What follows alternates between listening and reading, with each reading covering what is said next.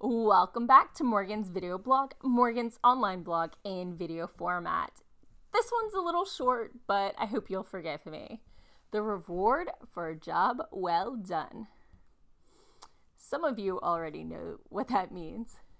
In my day job, I've been working hard on a project for nearly a year, and I turned in the last of my part back in December. Since then, all I could do for my project was to stay out of the way and wait for everyone else to be done with their part. Tuesday, we had this big milestone test thing, and our project passed. But it's far from done. So my writing works the same way. I work hard on my writing, I polish it up so it passes my tests, and then I send it off. I send it off to beta readers or critique partners or agents. And then I wait.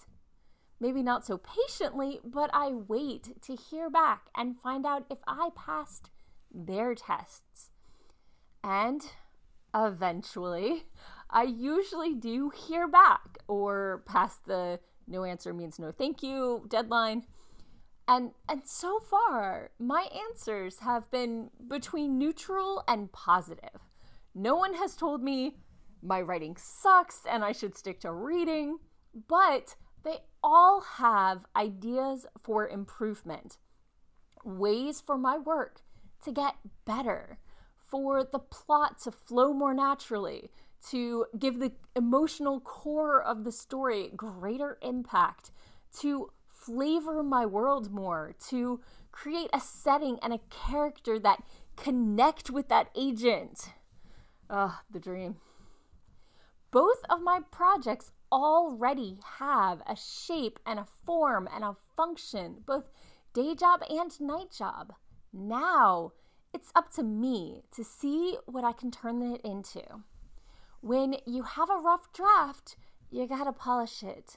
And that's what this year is really gonna be for me, turning my rough drafts into sculpture. Let me know in the comments below, where are you on your writing? Are you in rough draft stage? Are you polishing? Or are you marketing something that's already out there? As always, tune in next week for more writing tips and writerly musings, and feel free to subscribe. I'll see you then.